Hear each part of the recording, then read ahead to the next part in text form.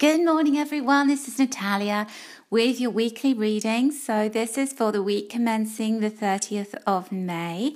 And I cannot believe that we're going to be entering June very soon. So it's quite an important week. I always feel like it's an important week energetically when we're moving from one month to another. And the card I drew for us all this month is the Wisteria card, and that is the Time to Decide card.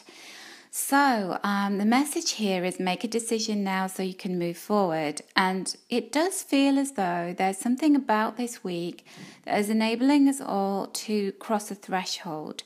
So we had Mercury retrograde, and that is coming out of its shadow period. So everything is starting to move forward. We're in Gemini season as well.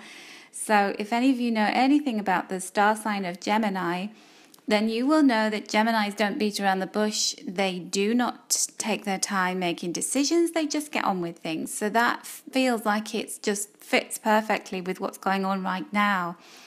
And also, can you have a look at the colours of this beautiful flower that comes from the wisteria plant? And we've got this very pale lilac colour and then beautiful white with a little bit of lemon colour in the centre of those flowers. And so the colour of lilac and white is all connected to the crown chakra, which is all about connecting with our higher selves. And it's about meditating over something. So if you've been pondering over a problem, pondering over what to do about a certain situation, where to take yourself forward in life, but you've had to think very carefully because you're going inward, you're going intuitively, you're asking your higher self, what do I do? Just where do I go? What's the best choice for me? The best pathway forward? Well, you've done enough of that kind of inner work. And now is the time for you to step forward. Take your decision. Know that it's been done intuitively, but just press on with it now because time is of the essence and you know what you must do.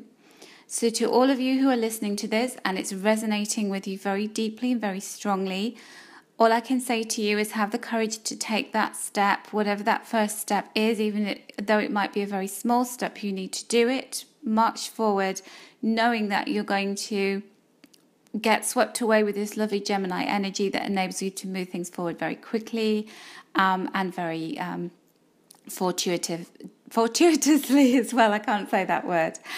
Okay, so I want to wish you all an incredibly powerful week, one in which you can take your decisions forward, where you can feel empowered, but also know and trust that you are tapping into your higher self. Have an absolutely wonderful week, everyone.